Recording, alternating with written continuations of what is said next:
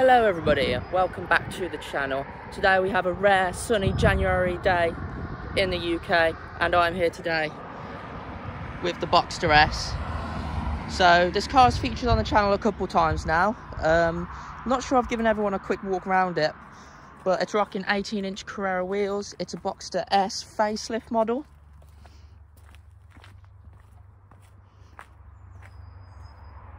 So it's got all the different front bumpers, slightly different rear bumper, few different things, glass windscreen and all that good stuff. So today I'm going to go through a quick modification I've done to my car. So if we just head inside. So before I had a bit of a dodgy shifter. Okay. So what I've done is I've changed the shifter itself from the 986 stock shifter to a 997 shifter, which is slightly shorter than the original shifter in the 986. Not too short, but just a little bit shorter. I didn't want anything too crazy. This is a daily driver for me, so I want to keep it easy to shift, not like just having to ram it into gears, if you know what I mean.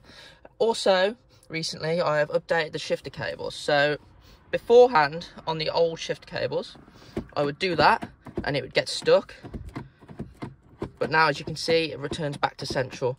Now this is because the shifter cables stretch over time, so yeah, changing the shifter cables is a good idea if you find your shifter getting stuck in places. It just feels a bit sloppy and not going into gear properly. And with these cables, these are numeric shifter cables. I can put a link to the website in the description, but these cables are upgraded from stock, so they feel a lot more solid when you're shifting. Like that. And I can show you a video of what they look like in the engine bay too.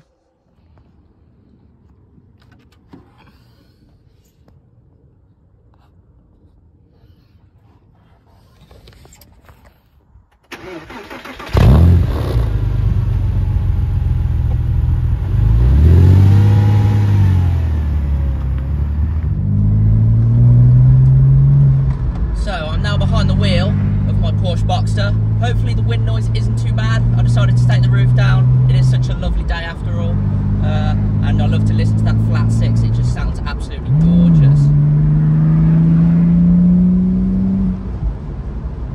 Right, so the shifter, it feels so good when you're driving. Every gear just feels really precise. You know what gear you're going into. It just feels really, really good. It is a little bit on the stiff side, but I had conversations with numeric about that feeling rather stiff, and apparently the cables just have to bed in.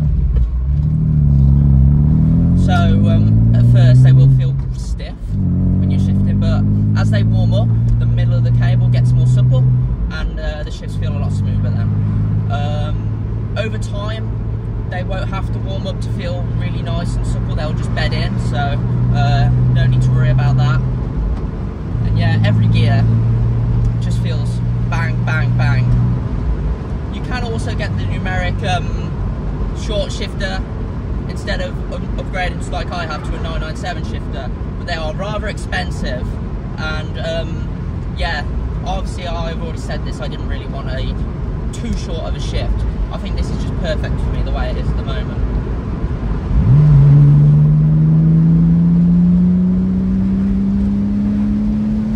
The way that flat six roars, oh my god, I love it. It just makes you want to keep changing into different gears to just get that perfect sound from the engine.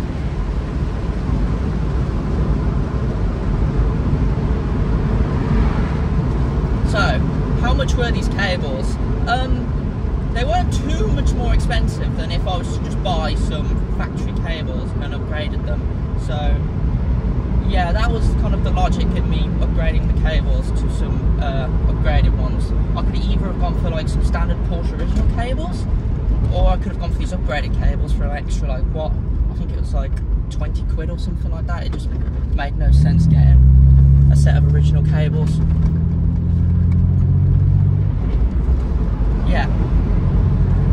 sums up everything on the shifter cables and the shifter itself. Highly recommend doing it.